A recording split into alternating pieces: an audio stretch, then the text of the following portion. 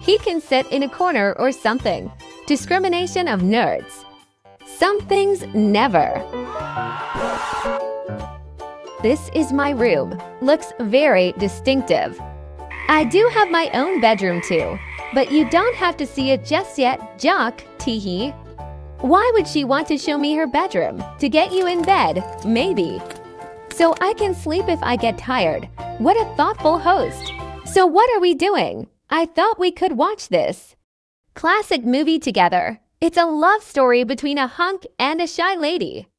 But there's a third wheel character between their love. Love that sounds very familiar. I'm just not sure why. Interesting. Let's watch IT between love. Man, this plot is pretty confusing. It's still on.